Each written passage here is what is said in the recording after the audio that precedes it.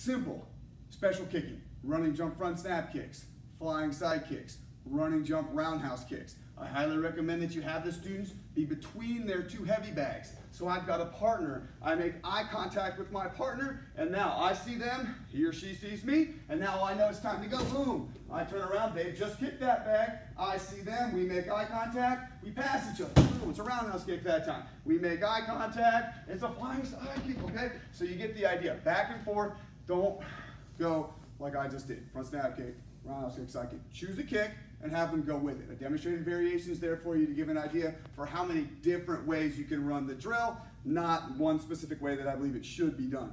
I want you guys to have them hone in and focus on a specific skill set when they're doing this. So choose one kick, have them go for about 30 seconds back and forth, working on that kicking skill.